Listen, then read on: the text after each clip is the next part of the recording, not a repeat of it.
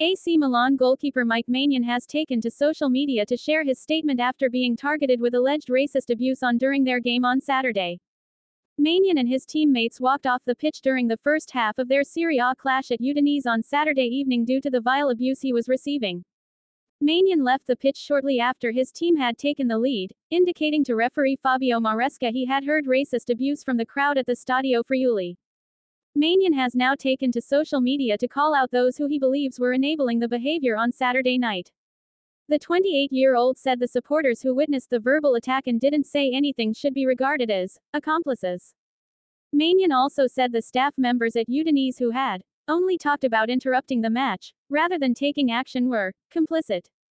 Maignan's statement read, "It's not the player who got attacked. This is the man. He is the father of the family.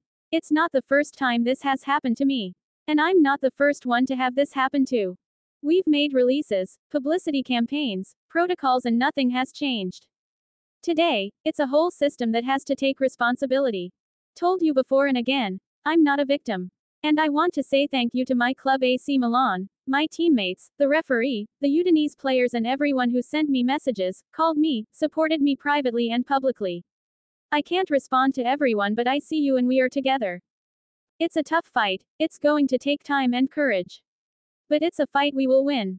The French goalkeeper was the first player to ask for the match to be suspended due to racist abuse. He asked, said the referee, "Did you hear that too?" After leaving the pitch for about 10 minutes, Maignan and his teammates returned to the pitch angry along with the entire team that had supported him. Many Udinese players hugged and kissed the goalkeeper, who consciously chose to send a signal asking the referee to suspend the match. The 28-year-old's return to the pitch was marked by whistles from the curva in a surreal atmosphere at the Stadio Friuli.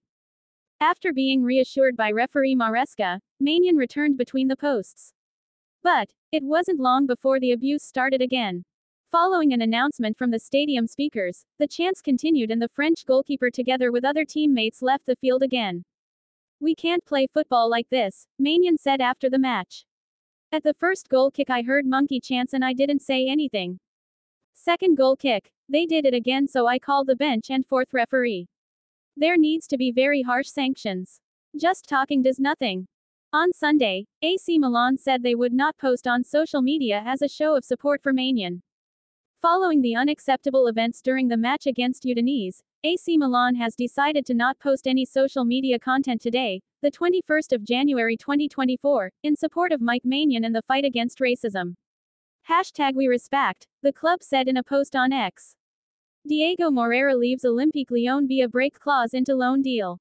Portuguese winger returns to Chelsea as he will work under Mauricio Pochettino starting on Monday. Be part of our project, subscribe to our channel now.